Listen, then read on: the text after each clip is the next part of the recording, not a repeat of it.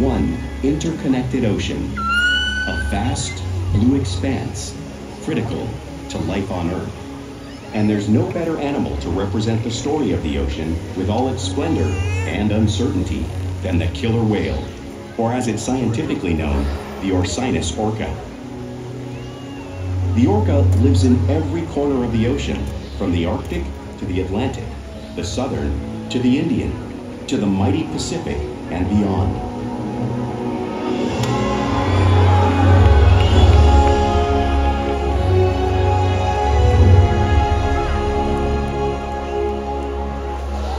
This whale's story is the ocean's story, and it is one we all share.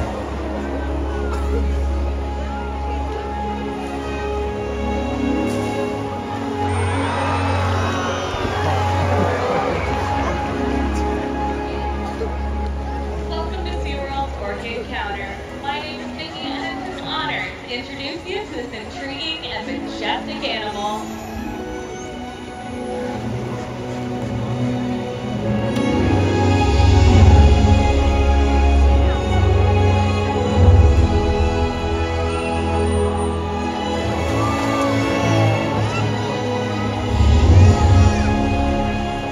There's truly nothing like seeing a killer whale up close and learning about them and their natural behaviors. We hope this Orca Encounter gives you a better understanding of this amazing animal and all.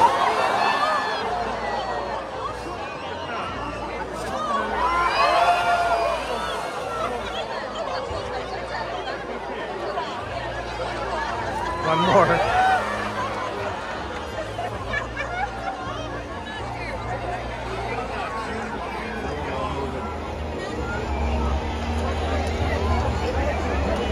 Way too wet. Way too wet. Way too wet.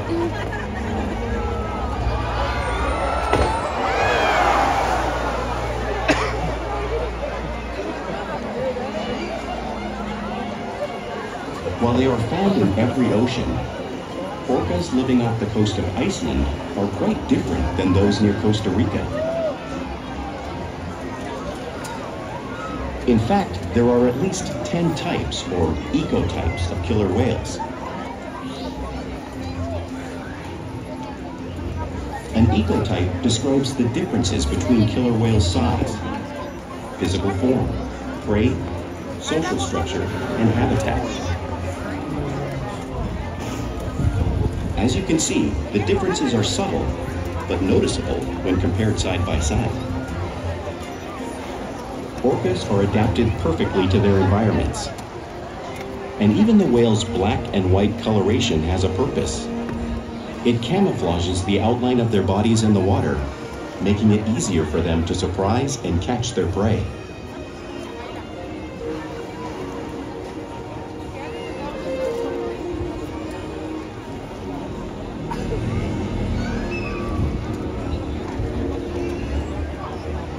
When viewed from above, the black of the whale blends in with the dark depths of the ocean.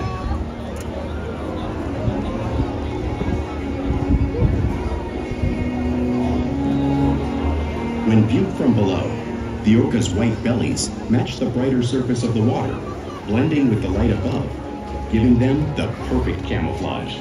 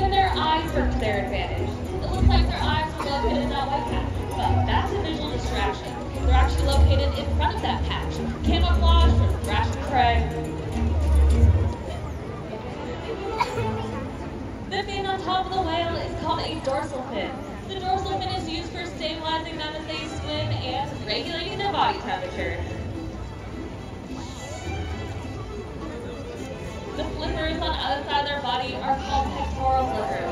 Pectoral livers are used for stopping and steering. There are 5 bony digits in them, just like the human hand.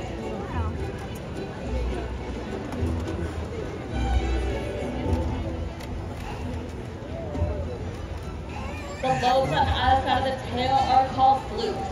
Now, the tail fluke is the killer whale engine, propelling them nearly 30 miles per hour. That's as fast as some of our speedboats. But they swim the fastest and use the most power with their propeller nearly 10,000-pound bodies up and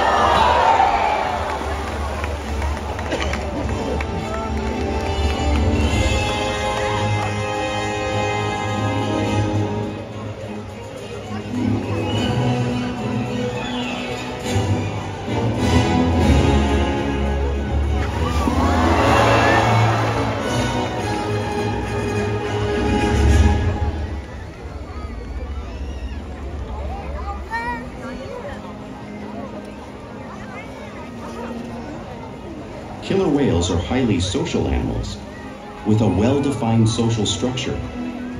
An orcapod is always led by a female. Though just half the size of her male counterpart, she is in charge. It's all about attitude, not size. Because they live and work as a group, orcas need to communicate with sounds and body language. Orcas use clicks for echolocation or navigation.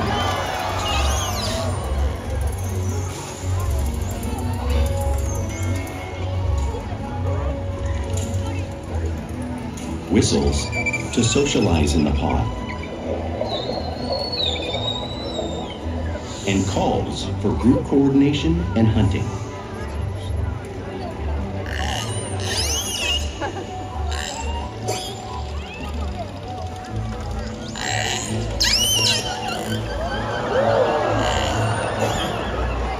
Vocal development studies here at SeaWorld show that early on, calves learn vocalization from their mothers.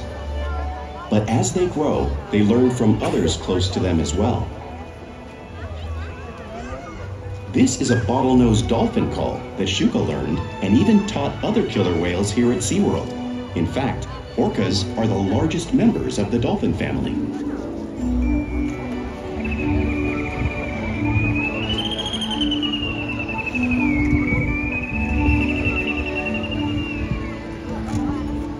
Whales here and in the wild use vocalization to communicate all the time. Like all animals, killer whales use body language as a form of communication. A pectoral flap can be used to show dominance or get noticed. For example, a mother might use a pectoral flap when trying to get her calf's attention.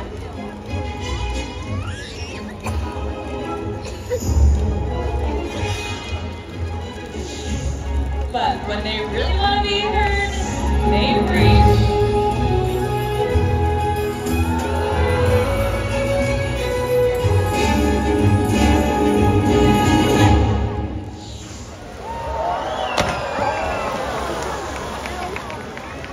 Spike hopping is used to coordinate while they hunt and get a better view of their surroundings.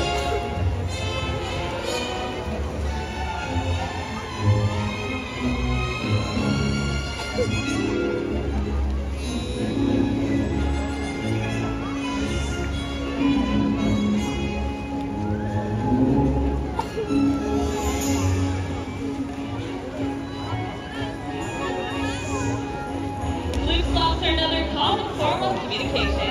Used by killer whales both in the wild and right here in SeaWorld.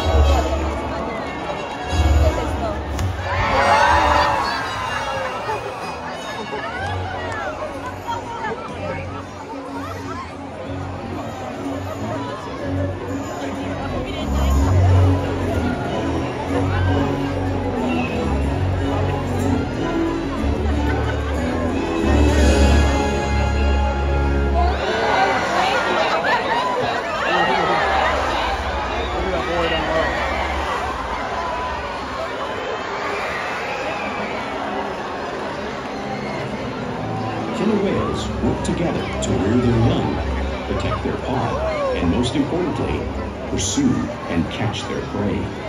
Every day they cooperate to survive in the wild oceans of the world. The orca's hunting techniques are as varied as the whales themselves. Norwegian killer whales will circle herring, herding them together. The whales use sounds to coordinate with each other and to disorient the herring. With the fish confused and contained, the whales stun them with their powerful tail flukes, making for an easy meal.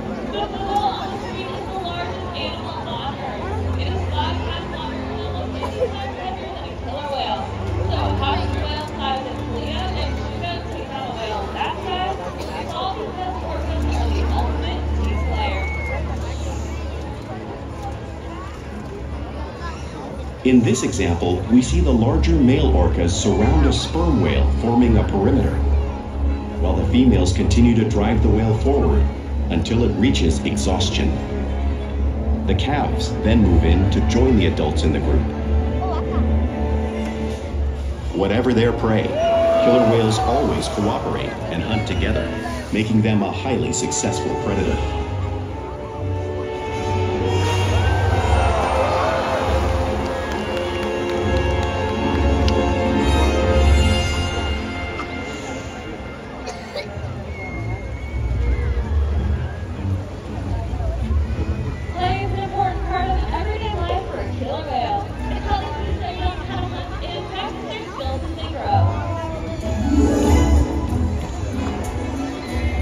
Killer whales are always interacting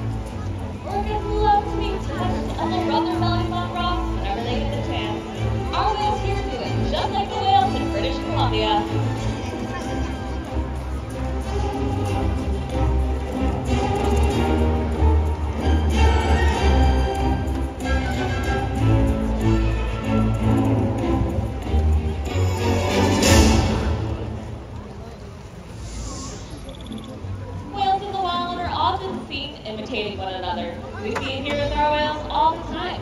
Our whales are always mimicking and learning from one another.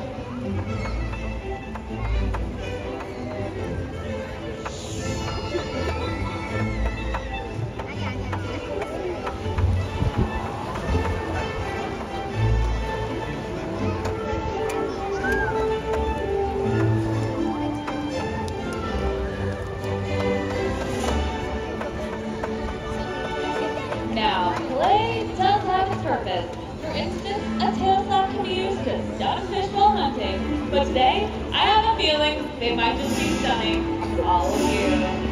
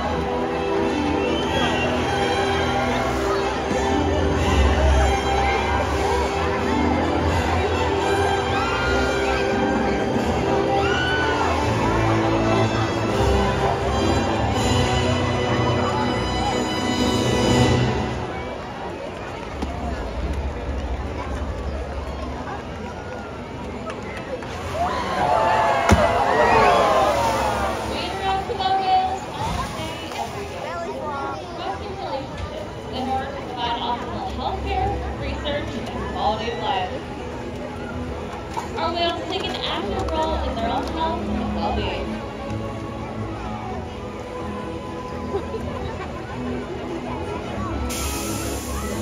They also tend to have their tail flukes, which is important when taking a voluntary blood sample.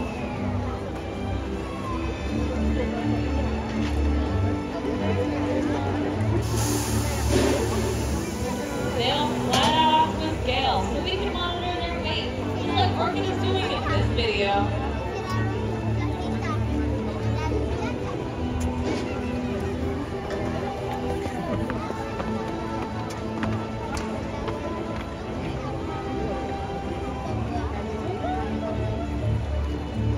They'll even let us take a sample from their blowhole. All these relationships we built here day after day at SeaWorld. And at this time, I'd like to introduce you to a very special member of our pod. Please give it up for Orca. Orca just turned 36 years old and was the first house swarm here at SeaWorld San Diego. She is known for her incredible intelligence and her behavior and adding to her repertoire every day. We challenge our whales every day to learn, engage, and stimulate their minds. Diet, exercise, and of course play help keep our whales in great shape.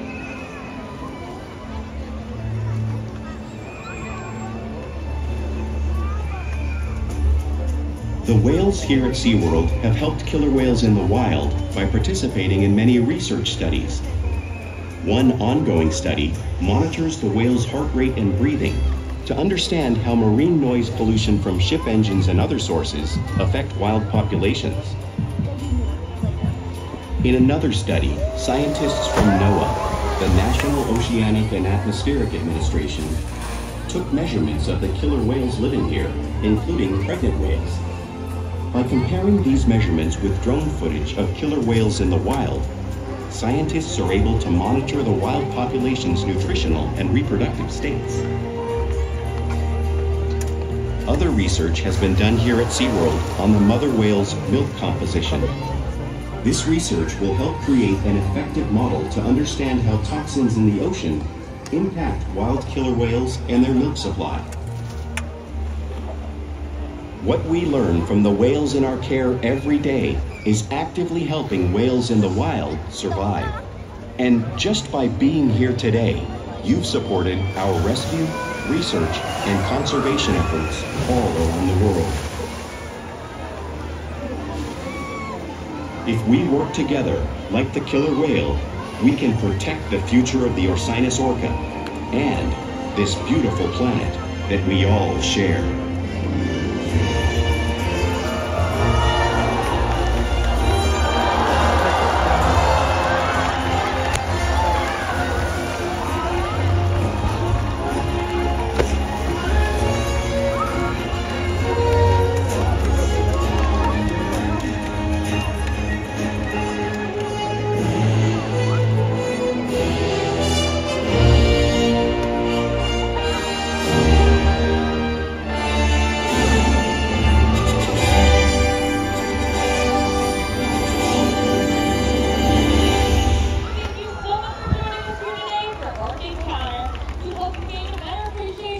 for this incredible animal and all that they represent.